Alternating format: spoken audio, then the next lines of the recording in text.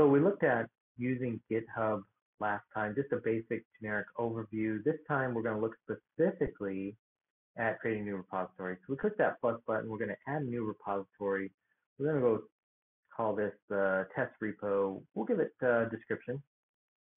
This is a demonstration test. So what we want to do is create a new repository, a new place to store things. And we can initialize that with a README.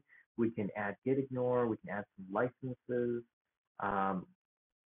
Essentially, do you want to just create an empty repository, or do you want to actually have it filled in with a few things and then start adding to it?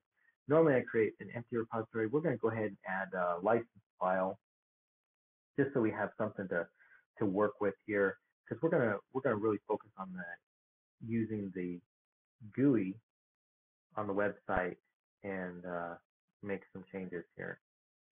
So we've initiated our repository, and it starts out on the initial commit with one file, and that's this license file.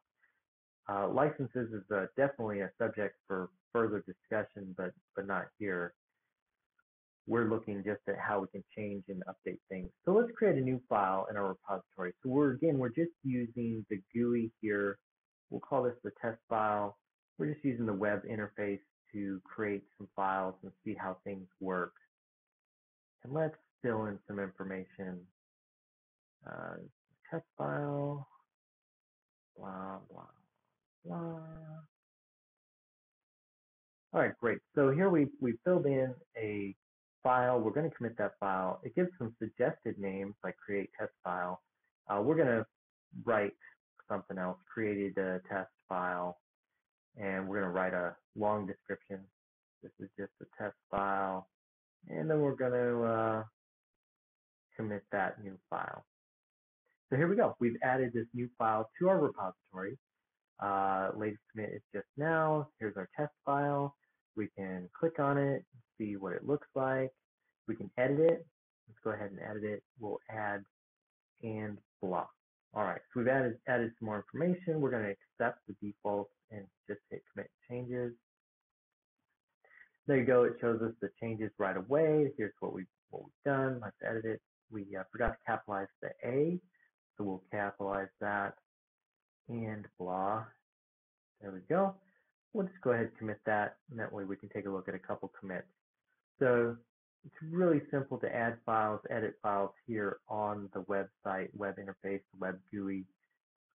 You can see our commits that we have here. And we have the initial commit that we did.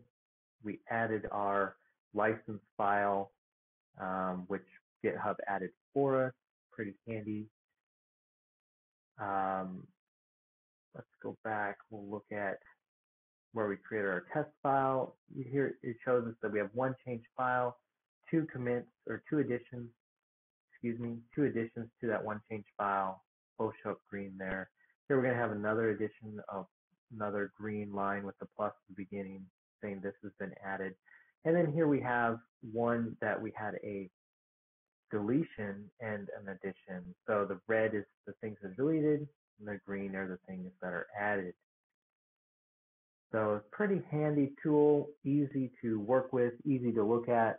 Just shows you what's changed, and it's just really really simple there. We can also always click on these buttons here to go back and look at the repository as if we're taking a snapshot and looking at it at a different point in time, essentially going back to the past and looking at all the files as they were at that time.